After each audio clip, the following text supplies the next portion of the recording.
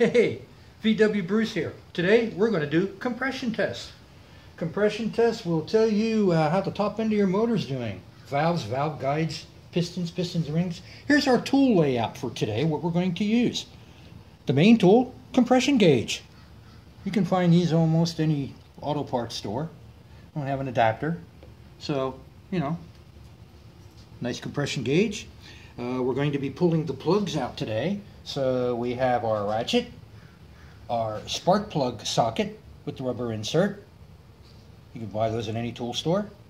And some extensions that you may need or may not need depending on your application. Whether it's a pancake or an upright, a bus, bug, type 3, those kinds of things. You may not even need an extension. Hi Bootsy, what do we need to do before the compression test? Well, what we need to do, we have to have our engines up to operating temperature. So I would suggest maybe going to the market, short errand, maybe get some gas, run it for 5 or 10 minutes, getting it up to temperature. And what we want to do, we want to be able to crank the engine, but we don't want to start it. So to do that, we're going to remove our green wire, that's the primary lead, from the distributor to the coil. So we simply disconnect it, set it aside there. Now you can crank all day long and the engine won't start. But we are ready to start our compression test. Okay, so here's my little spin disc. Okay, let me just pull the rest of the way out.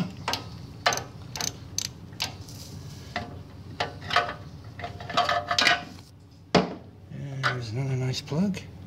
It looks like it's brand new. Pretty nice. And we're going to mark this one.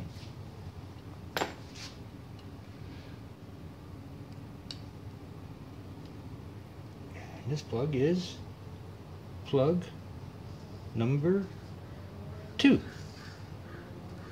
We'll lay that right next to number 1. And we'll do this with 3 and 4. All your plugs will be pulled out. This could be a brand new short block. It does have K-sabers. Okay. And we got number 3 here. We're going to mark that. This is usually the suspect one in the old days. Oh, that's looking real nice. Again, brand new plugs. NGK. Okay, they're acceptable. And we'll mark this one. Number 1, number 2, number 3. And we'll lay that next to his buddies. Yeah, I can. On to number 4. On to number 4.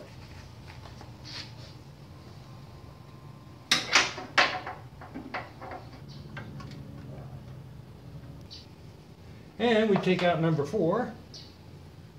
And it too is looking really good. So we'll mark it.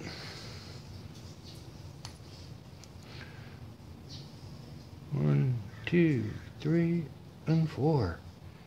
Okay, so the ignition switch is in the on position there, and our brake is set, and our tranny's in neutral. So, we're ready to crank it and compress it. Okay, so our compression number 1 looks like about 125 maybe? Yeah, that's what it looks like nice. there. So there we go, that's number 1. And what we're going to do, come over here on the old garage piece of cardboard. Number 1, 125.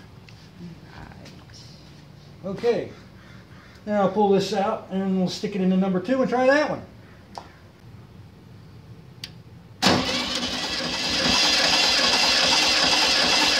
Okay. And it looks like we got 120. Woohoo! Yes, we do. Number 2.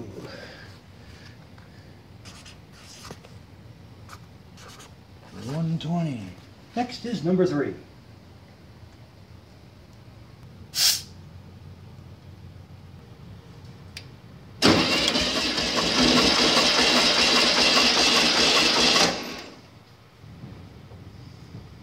key is you want to stay within about 10 to 15 pounds of each other, no matter what these numbers are.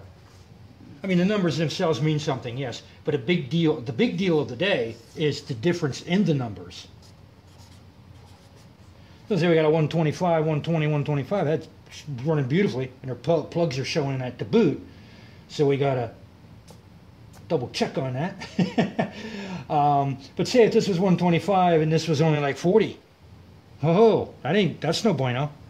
And this was back up to 100. Then we really got, because now you got 25 different stair, you got 80 different stair. I mean, you're really talking a top-end rebuild. And there we go for that. Yeah.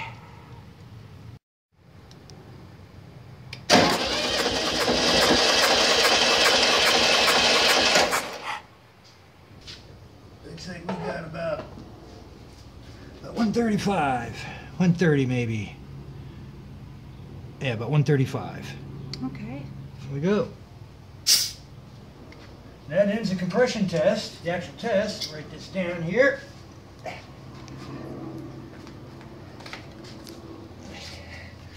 Number 4 was about 135. So what do we got? We got 10 pound. We got 15 pound. That's max. Wouldn't want any more. So we're good. We are good. Good to go. Yeah. Happy Farfignugan. Meep, meep. Meep, meep.